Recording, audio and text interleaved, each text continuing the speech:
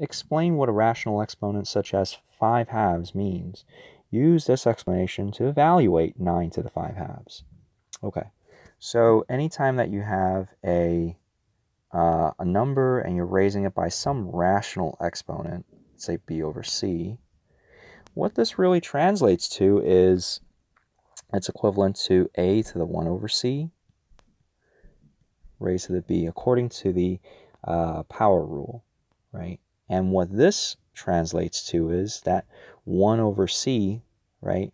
That 1 over c power is equivalent to taking the c root. And then from there, we're raising it to the power of b. This is also equivalent to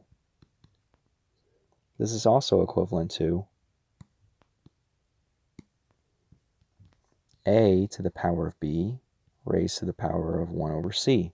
So alternatively, you can also write the radical in this form. So again, the c root of a to the b. All of these are equivalent. So knowing this, we can then take 9 to the 5 halves, and what that translates to is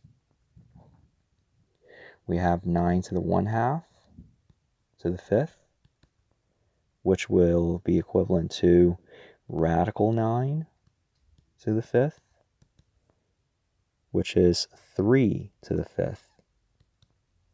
And what exactly is 3 to the 5th? Well, I know 3 to the 4th is 81, so let's multiply that again. That turns into 243. So 9 to the 5 halves is 243.